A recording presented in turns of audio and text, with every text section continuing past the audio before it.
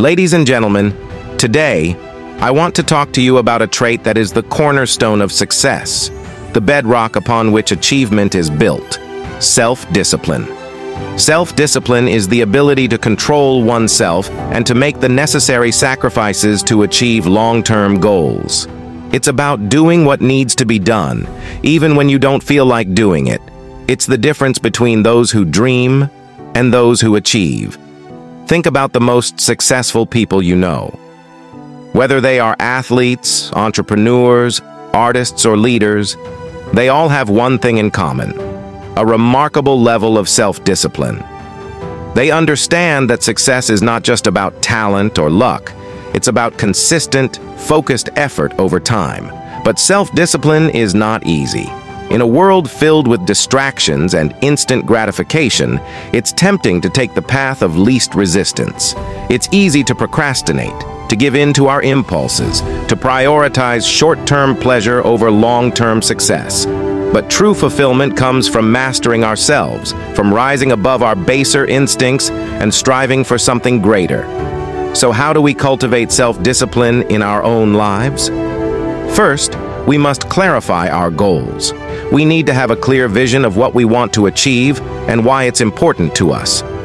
When our goals are meaningful and compelling, we are more likely to stay disciplined and focused even when faced with obstacles. Second, we must create a plan of action.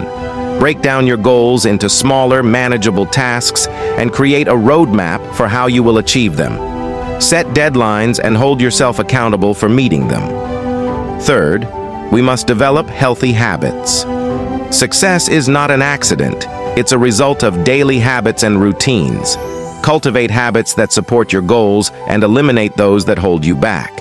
Whether it's waking up early, exercising regularly, or practicing mindfulness, small actions done consistently can lead to extraordinary results.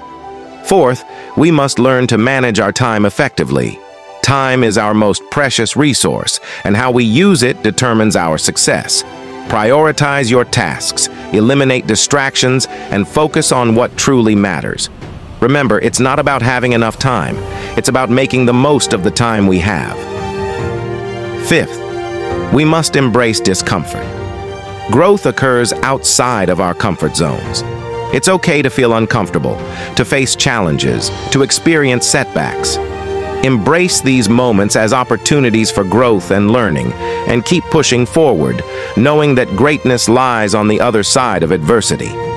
And finally, we must cultivate resilience. Success is not a straight line. It's a journey filled with ups and downs. There will be times when we falter, when we feel like giving up.